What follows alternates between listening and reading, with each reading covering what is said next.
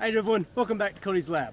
So a while ago I broke a pressure gauge and it's pretty interesting to see inside of it. You see there's this little brass tube here with a little lever on it. So how these work is this basically acts like a balloon. If you have a balloon that's curved or a piece of rubber that's curved and you inflate it, it's going to want to straighten out. Same thing happens here, except this is a piece of brass. And what happens is as this tries to straighten out, as you put pressure behind it, is it moves a little lever or even a gear which moves your dial. I want to try making one of these on my own. I'm going to use this piece of copper here. I bent this copper pipe into a curve, so it's very similar to that little brass thing. So let's go ahead and put this together into a little pressure gauge and see if it works. Alright, so here's the completed pressure gauge. As you can see, I sealed the ends of the pipe. I added some bolts here to anchor everything down. I added a little hook on the end of this with a thread going over to this lever. See, if this moves just a tiny bit, the end of that arm will move a lot, as you can see. Yep. So I've got this little bicycle pump hook up to it. As you can see, I can read the pressures off here with another gauge. Got the camera set up here at the end of the arm. As you can see, I've got 0 marked. This thing is freely floating. So I'm going to go ahead and pressurize it.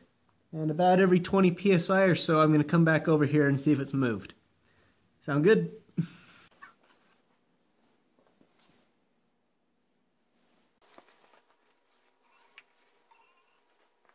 Okay, visually I can't tell it's moved at all, but that's 20 psi right there.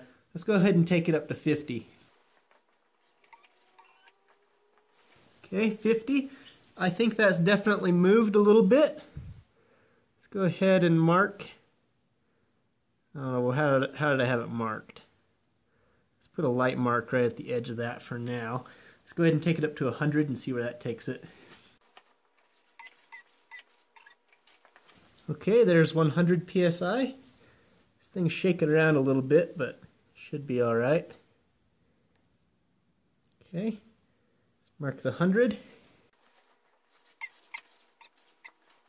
Okay, and there's 150 psi. Let's go ahead and mark that. All right, let's release the pressure and see if it goes back.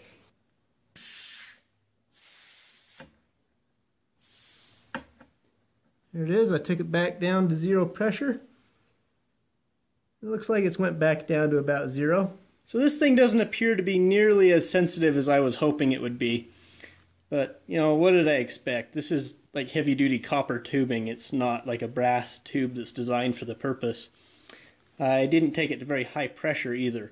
So what you have here is this pipe is curved like this, which means the outer surface has more surface area than the inner surface.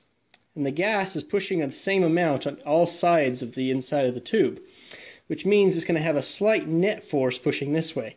The effect is not much, but it's certainly there.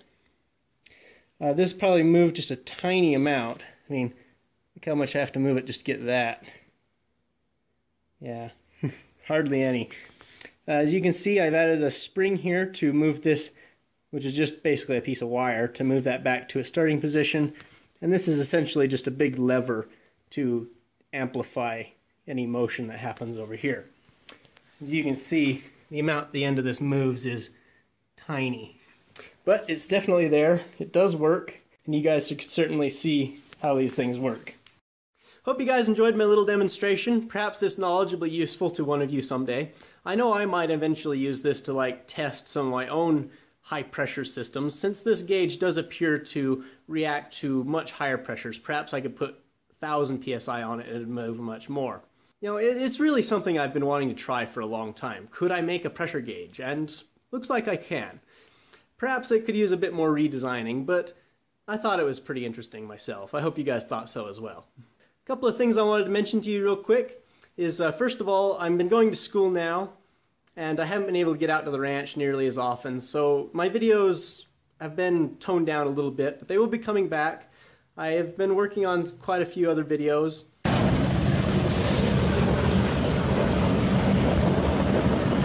And they're ones that require a bit more work and preparation, so I hope you guys will stay tuned for when those come out. In the meantime, I'll be doing a few smaller videos, but they'll still be quite interesting. Also, I am going to be going to the Salt Lake Comic-Con on this Saturday. So if any of you are going to be there, look for a guy in a blue suit, because that's what I'll be wearing. And finally, someone has volunteered to make music for my channel. And at the end of this video, I will put a clip of the music that they've made for my outro. And I want you guys to go ahead and comment and see how you like that. Anyway, hope you guys enjoyed. I'll see you next time.